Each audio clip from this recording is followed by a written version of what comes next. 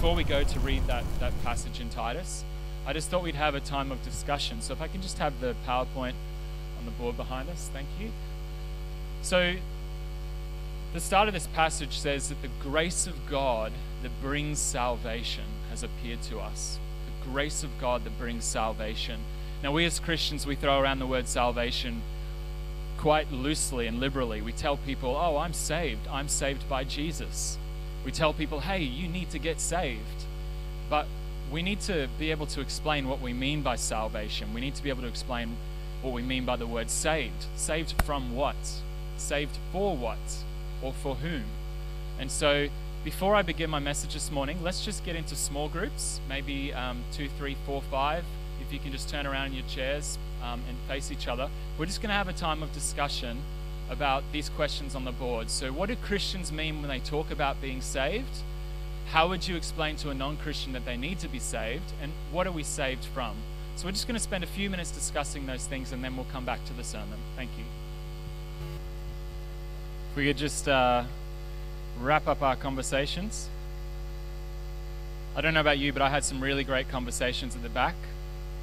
One of the things that was brought up is a salvation from a fear of death. I thought that was a really good one. I was reminded that the thief on the cross, he said, Lord, remember me when you come in your kingdom. And he was assured, today you will be with me in paradise. What wonderful words, that thief on the cross. He was saved from the fear of the unknown because Jesus promised that he would be welcomed into his everlasting kingdom. One of my favorite pictures of salvation is actually the picture behind of the surf lifesavers rescuing someone from drowning in the waters. Because if you've ever been caught in a rip or anything like that, you're absolutely helpless. You're drowning, all you can do is scream out, save me, and wave your hands around. Like you literally cannot contribute anything to your salvation except for to cry out in utter humility and fear, Lord, or lifesaver, save me. And along comes this boat, and they grab your hand and they pull you to shore, and your immediate feeling is a sense of gratitude. Thank you so much for rescuing my life. Thank you for saving me. I think it's a beautiful picture of salvation. You see, salvation means different things in different contexts. For someone who's drowning, salvation means one thing, but for the Christian, it means something different. For the Israelites in the Old Testament, salvation meant that God would rescue them from the Egyptians, that he would deliver them from a life of slavery in Egypt, and he would bring them into their own land, a land which was marked by fruitfulness and increase. We read in Exodus chapter 6, God said to Moses, I have heard the groaning of the children of Israel, whom the Egyptians kept in bondage, and I have remembered my covenant. Therefore say to the children of Israel, I am the Lord. I will bring you out from under the burdens of the Egyptians. I will rescue you from their bondage. I will redeem you with an outstretched arm and with great judgments. I will take you as my people, and I will be your God. Then you shall know that I am the Lord your God, who brings you out from under the burdens of the Egyptians. And I will bring you into the land which I swore to give Abraham, Isaac, and Jacob, and I will give it to you as a heritage. I am the Lord. So salvation for the Jewish people meant that God would save them from their enemies, the Egyptians. And instead of living a life of slavery and barrenness under oppression from the Egyptians, God would not just rescue them from that bad situation and just leave them out in the wilderness. God would actually bring them into a place where they could be fruitful, and a place of increase, and a place where they could have a future and a hope. Now, as we spend time in Titus this morning, we're going to be seeing what God's plan is for us as New Testament believers. We're going to be seeing God's plan of salvation for us. And in a lot of ways, it's very similar to the Israelites. We have been rescued from a life of slavery to sin, a life that was leading to guilt and condemnation, and a life that was leading to separation from God. And he saved us from that, and he's bringing us into his everlasting kingdom. I will share the Bible verse to start with for this morning. So if we can just have that on the screen. It's Titus chapter 2, verse 11 to 14. It says that the grace of God that brings salvation has appeared to all men, teaching us that denying ungodliness and worldly lusts, we should live soberly, righteously, and godly in the present age, looking for the blessed hope and glorious appearing of our great God and Savior, Jesus Christ, who gave himself for us, that he might redeem us from every lawless deed and purify for himself his own special people, zealous for good works. Now, last week, I wasn't able to be at church because I myself was in quarantine and recovering from my bout of coronavirus. It's not very fun, so I sympathize with those who are at home, but the Lord will be with you. But I thought it would be a good idea to sell some things in my spare time because I didn't have much else I could do.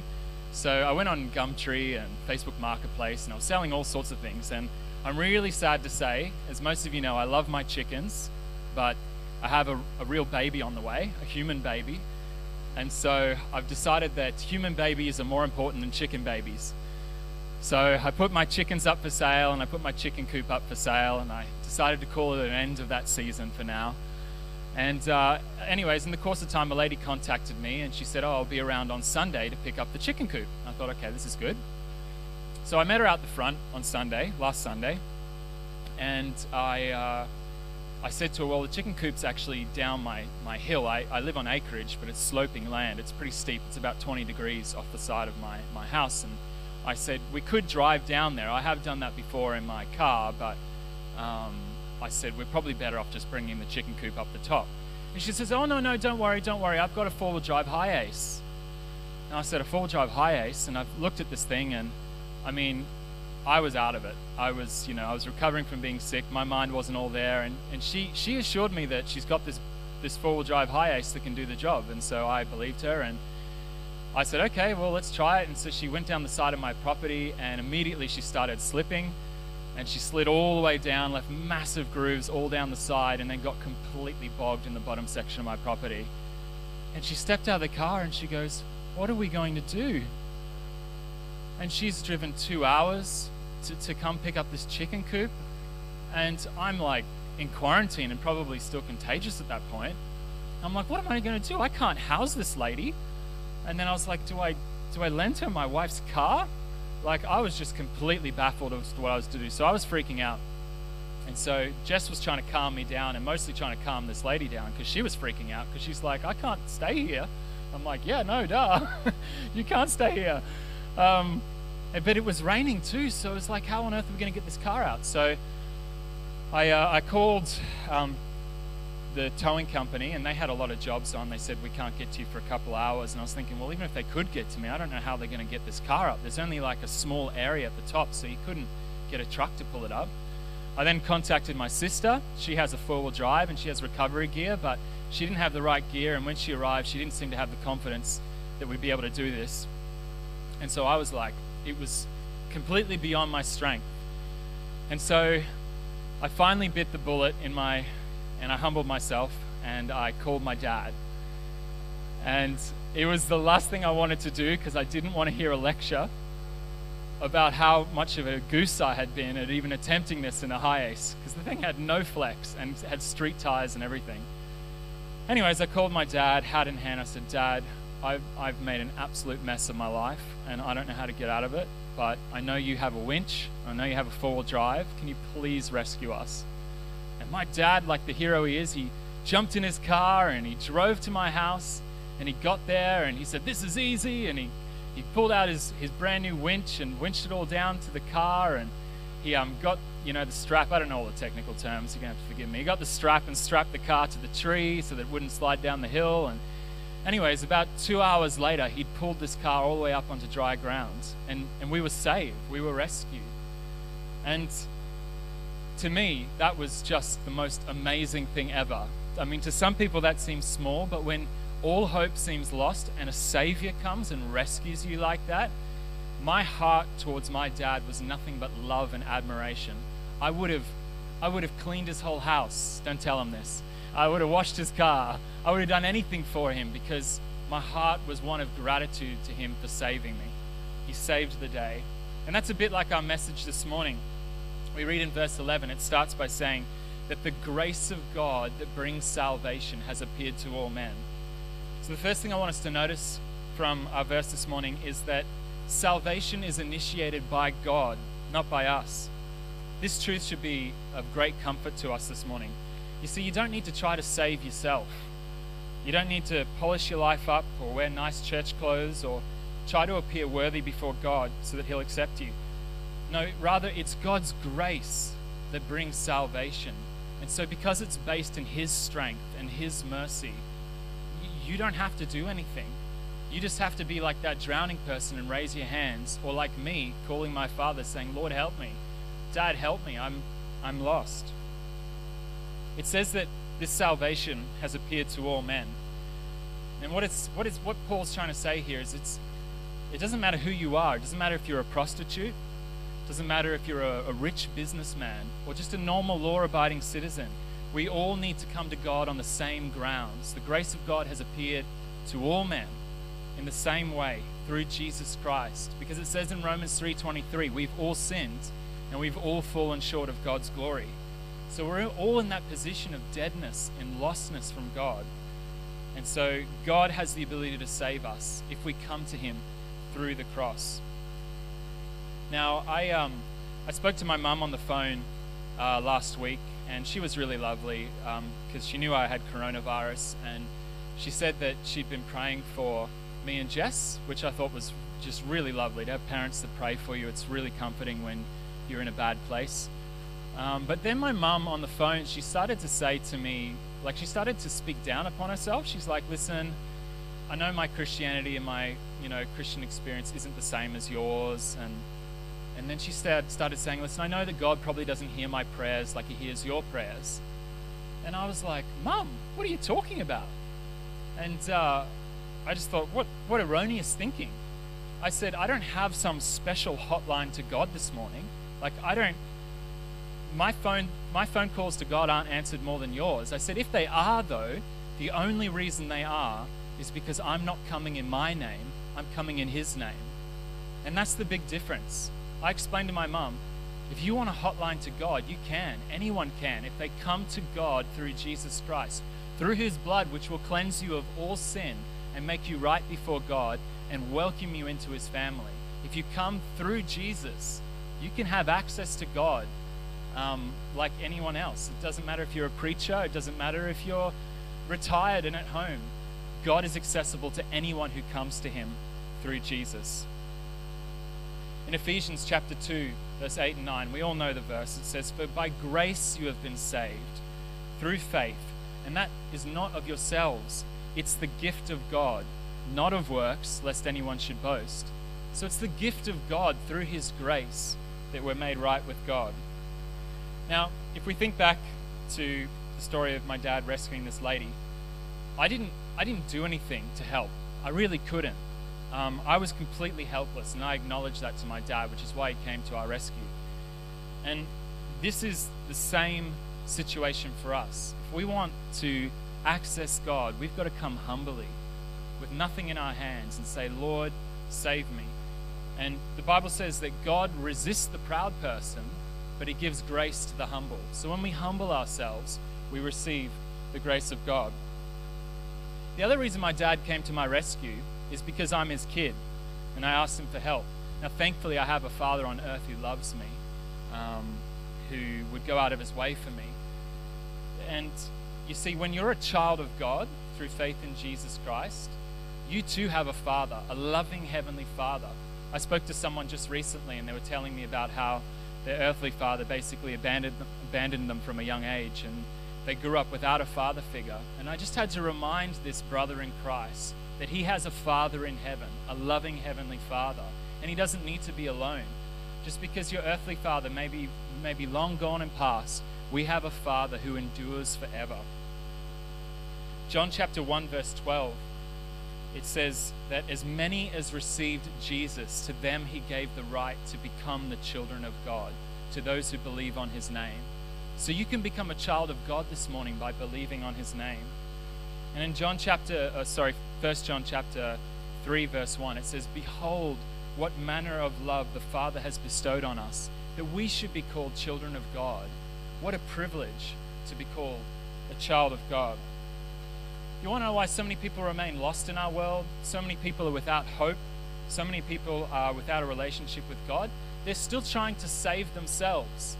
It's as if I'd been at the top of that hill, stressing out like crazy because I didn't know how to get the car up the hill and trying everything in my own strength, which would have ultimately failed. I realized I needed help. I needed an outside source. And there's people everywhere trying to find the meaning of life without knowing the creator of life.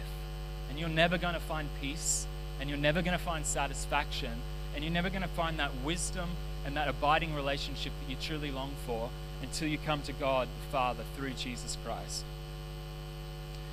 So carrying on with our verse for this morning, this grace of God that brings salvation, it says that it teaches us to deny ungodliness and worldly lusts, so that we should live soberly, righteously, and godly in the present age. So at the start of this message, we asked the question, what does it mean when Christians say that we're saved? What are we saved from, or for what? Now, a lot of people think only in terms of salvation when it comes to everlasting life. They think, hey, well, I've been saved from hell. You know, I've been saved so that I don't have to be punished. I don't have to be guilty before God. And they only seem to think about a future destination, that one day I'm going to be in heaven when I die. But they rarely ever think about salvation in terms of the here and now. God is in the process of saving us and preparing us for his heavenly kingdom. So it's not just a destination, but it's a journey we're on with God. In 1 John chapter 3, verse 10, there's a marker. There's lots of markers that describe what Christians look like. But in 1 John chapter 3, verse 10, it says, "In this, the children of God and the children of the devil are evident. Whoever does not practice righteousness is not of God, nor is he who does not love his brother." So the difference between someone who is a child of God and a child of the devil is the one who is a child of God practices righteousness and loves his brothers and sisters in Christ. And as I said before, like Jesus said, my disciples will be known by their love for one another. These are markers that God has actually saved you, is that he is in the process of delivering you from worldly lusts into a life of righteousness before him. Now, we've heard it said many times before by Pastor Darren that grace is not a license to sin.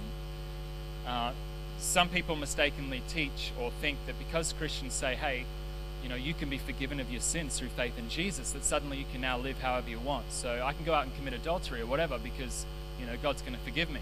But that's completely wrong thinking. And that's not the kind of salvation that the Bible talks about.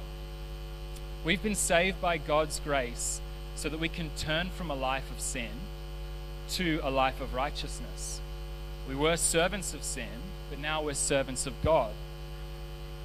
So it's not a freedom so that we can do the wrong thing with more freedom. It's a freedom so that we have the ability to love others because we're no longer a slave to our selfish desires.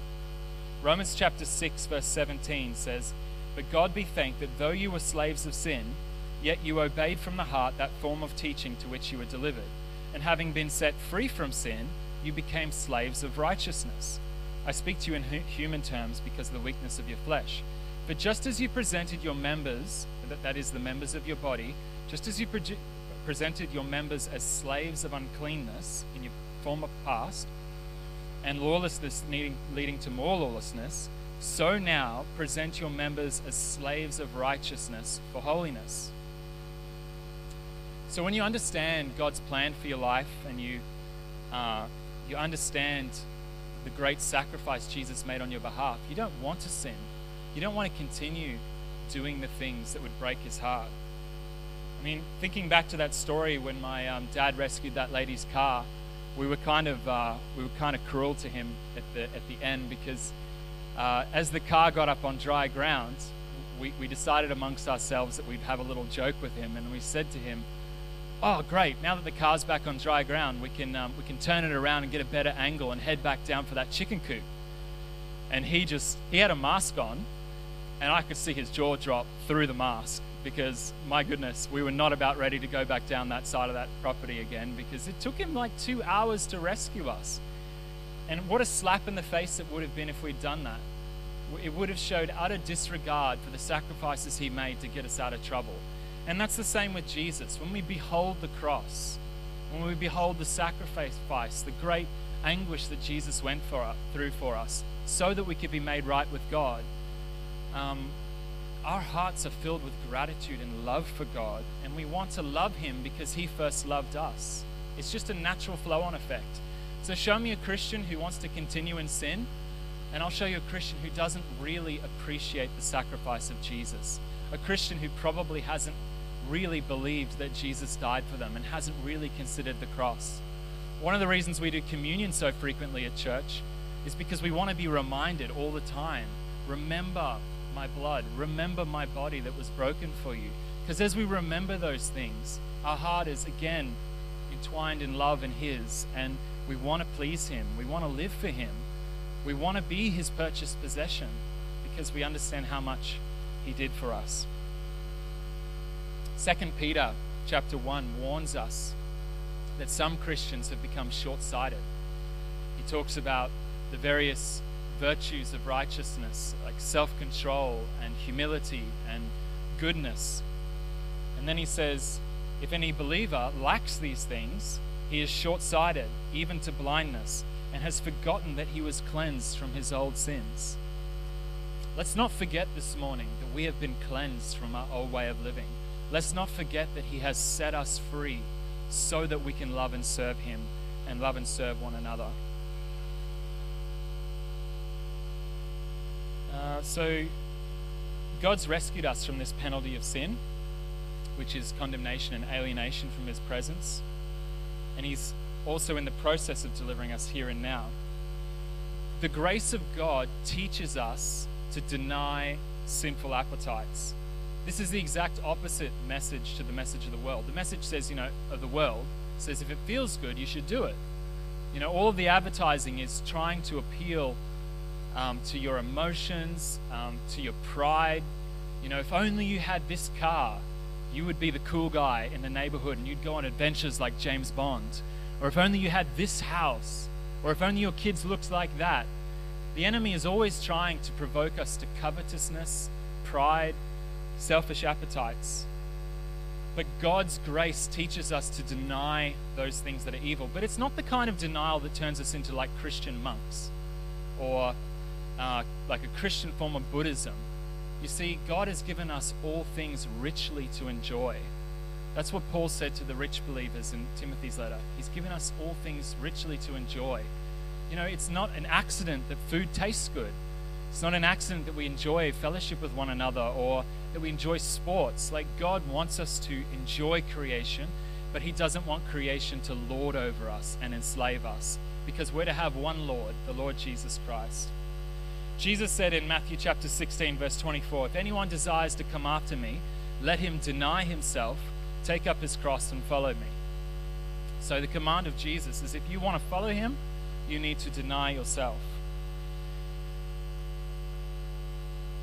And in 2 Corinthians chapter 5, verse 15, it says that Jesus died for all, that those who live should live no longer for themselves, but for him who died for them and rose again. So do you want to know the secret to denying these sinful lusts? Quite simply, it's just living for him. The best way to counteract sin in your life is to present your members, the members of your body, your thought life, your hands, your money, your talents, present them to God for his service. Because when you're employed in service to God, you're not going to be able to employ the members of your body for sin. It's kind of like a marriage, I'm married and I love my wife, and one of the greatest things that keeps me from wandering with my eyes and looking at other women or thinking about what life would have been like if I had married someone else and wishing that I'd lived a different life, one of the best things that keeps me from all of that rubbish is falling in love with my wife, spending time with her, serving her. I tried to buy her a cheesecake the other day because she's got cravings as a pregnant woman.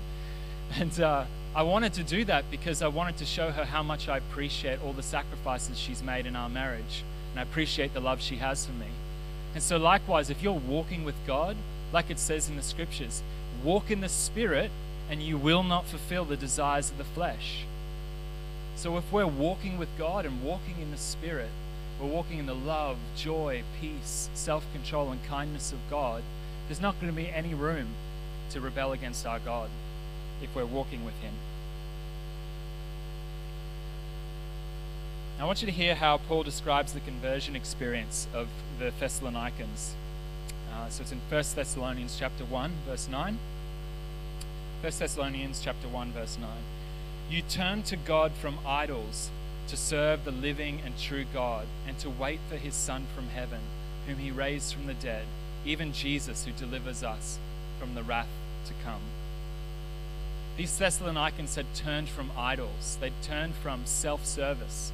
They'd turned from serving other things that couldn't profit them, and now were serving the Lord and waiting for His Son from heaven, a command that we should be abiding into, waiting for His Son from heaven.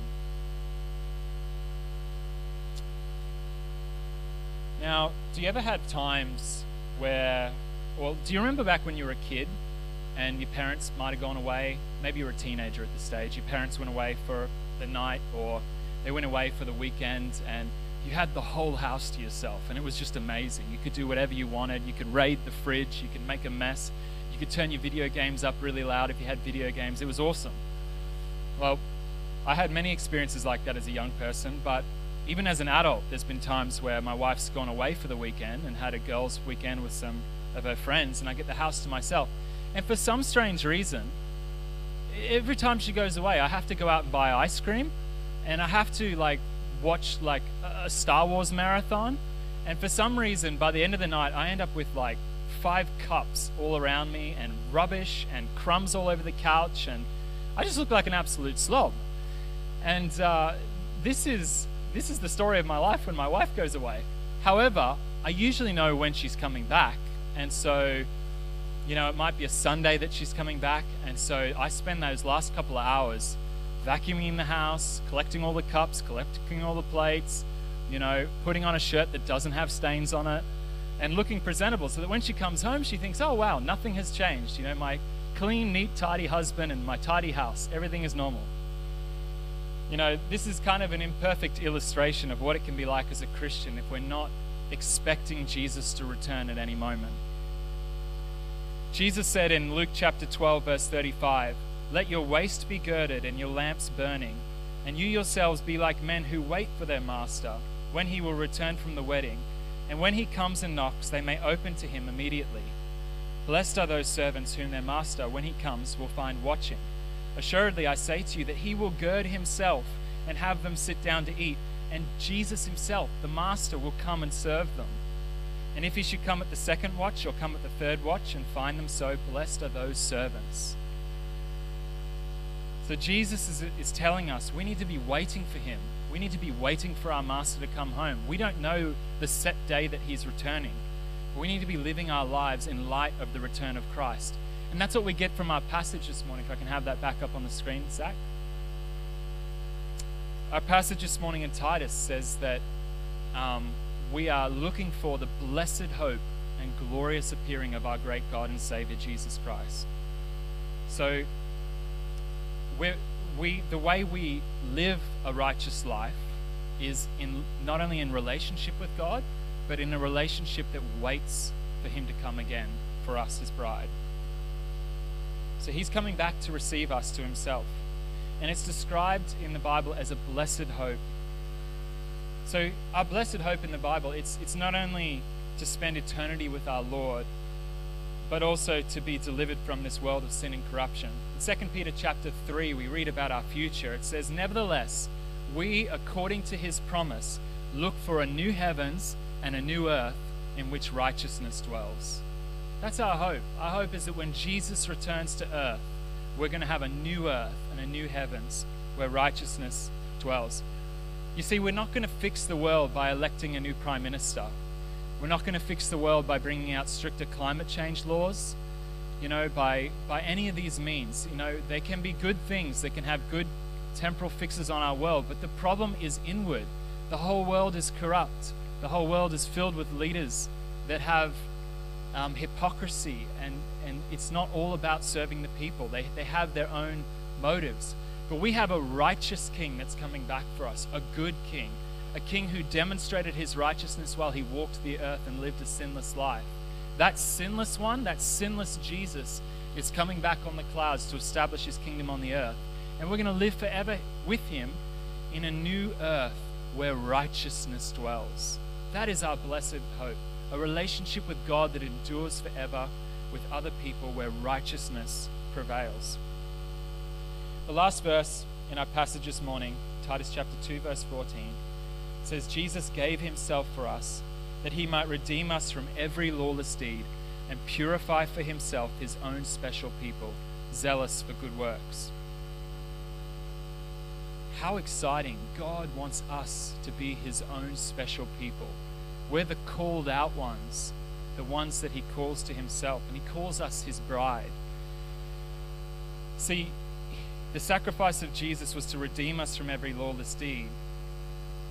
And that context is not just redeeming us from the guilt of sin, but it's also redeeming us from the pattern of living in a life of sin.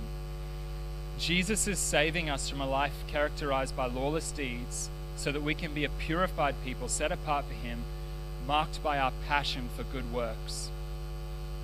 1 Peter chapter 2 says, "You are a chosen generation, a royal priesthood, a holy nation, his own special people, that you may proclaim the praises of him who called you out of darkness into his marvelous light, who were once not a people, but now are the people of God, who had once not obtained mercy, but now you have obtained mercy. Beloved, I beg you as sojourners and pilgrims to abstain from fleshly lusts which war against the soul, having your conduct honorable among the Gentiles, that when they speak against you as evildoers, they may, by your good works which they observe, glorify God in the day of visitation." We've been purchased by Christ. 1 Corinthians chapter 6 verse 19 says, "Do you not know that your body is the temple of the Holy Spirit within you, whom you have from God? You are not your own, for you were bought with a price, so glorify God with your body." We're a forgiven people as Christians, and we're a freed people. God wants us to use that freedom in loving service to him. And that's what this passage is all about. We live in light of the return of Jesus, and our heart of gratitude and love towards him for being the one who paid the ultimate price by dying on that cross, by suffering in our place so that we could be brought near to God, provokes us to want to love him and want to serve him and want to eagerly wait for his return to receive us to himself. It says in my last verse, in 1 John chapter 2, it says, "Now little children, abide in him, that when he appears, we may have confidence and not be ashamed before him at his coming. If you know that he is righteous, you know that everyone who practices righteousness is born of him." I'm just going to pray now. Father in heaven, we thank you that you are a loving heavenly Father.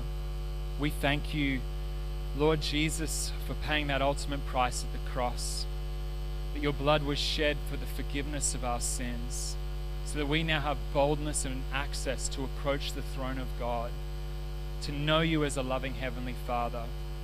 Lord Jesus, I'm thinking of that verse. You said, "Ask and you shall receive, seek and you will find, knock and the door will be opened." And you said, if we have an earthly father and you ask of your earthly father for a fish, will he give you a scorpion? Or if you ask him for bread, will he give you a stone? How much more will your heavenly Father give good gifts to those who ask him? So we thank you that you are a good heavenly Father who gives good gifts to his children. And we want to be waiting for your return, Lord Jesus. We want to be found ready to meet you, ready with joy to receive you as our King and to see righteousness established on the earth. Thank you that you're saving us, Lord, and thank you that you will ultimately save us at the end of days. In Jesus' name, amen.